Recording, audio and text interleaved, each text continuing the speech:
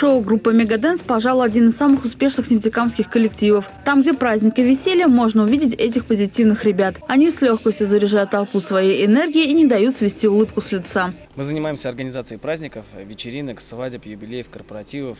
Мы поем, танцуем, показываем акробатические номера. Все это сложено в едино. Это визитная карточка, сюда входит в шоу-группы «Мега-денс», барабанное шоу.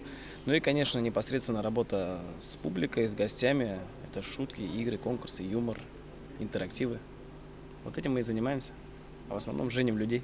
К этому отчетному концерту ребята готовились 2 года. Подобное мероприятие прошло 1 апреля 2012-го. Все это время участники продолжали свою основную деятельность и готовились к масштабному мероприятию. На протяжении 3 дней отчетного шоу зал был переполнен. Помимо нефтекамцев концерт посетили гости из городов Туймазы, Октябрьского, Уфы, Ижевска и других. Это еще раз говорит о том, что у творчества Мега-денса масса поклонников. Вчера сходили младшая дочь со своей семьей сюда на концерт, очень понравилось, и поэтому взяли нам билеты и сказали, что мы обязательно присутствуем на вашем концерте. Нас вдохновляет те люди, которым нравится наше творчество, и мы безумно счастливы, что они уехали все удовлетворенные, и что они провели время с пользой и, соответственно, получили кайф, драйв, зарядились энергией, и у них только самые благоприятные впечатления о данном мероприятии. Это говорит о том, что мы двигаемся в правильном направлении.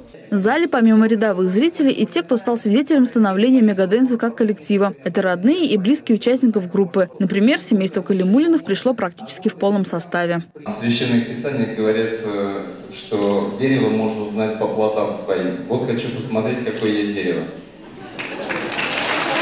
Это мои дети, которые сегодня на сцене. Я посмотрю, что вы сегодня представите. 2 года вас не видел, приятно, в принципе, повзрослели, у тебя борода все та же. Трехчасовое шоу не могло оставить кого-либо равнодушным. Как всегда, Мега-денс смог взбодрить зрителей, подарить массу положительных эмоций. Без сюрпризов, конечно, не обошлось. Всем нефтяникам мы решили посвятить следующий номер под ваши аплодисменты.